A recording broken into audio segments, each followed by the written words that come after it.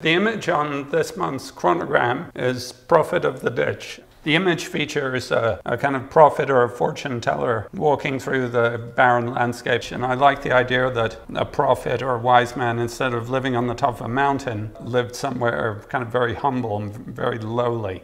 And he's pushing along a kind of a wheeled contraption covered in horns. We imagine out of the kind of house on top of the head, there's kind of actually numerous voices, a kind of cacophony of voices coming out of the horns. We came to collaborate maybe nearly 30 years ago. At the very start, we met just before college at a scholarship competition for going to art school, and just got on very well.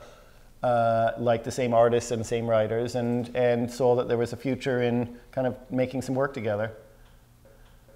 We started off doing our own separate projects, but helping each other, but at a certain point we realized we could get more done by actually working on one project together, rather than two separate but similar projects. Generally speaking, before we go out into the field, we make thumbnail sketches of things we might want to do when we're out there. We buy a lot of props on eBay, so we have a whole lot of potential stuff to take out into the field. So eventually, when we kind of feel ready to do something, we head out there. There's some location scouting. We figure out the right time of day that we need to do the kind of shot that we're after. We have sort of regular places, often in Cape Cod or here in the Hudson Valley, that we go to time and time again, and we'll use those for certain types of looks. Generally speaking, we have a kind of a rough idea, and we'll take as many pictures as we can to try and be able to later kind of finish it off in Photoshop.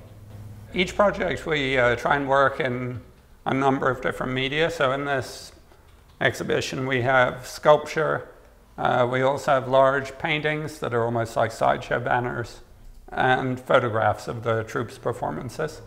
We started off compositing images out of color Xeroxes, where we kind of move the camera along and take panoramas, and then piece them together and actually glue them. Physically cut and paste. Yeah, glue them to make one image. Now we use Photoshop to kind of composite these issues out of a lot of different photographs.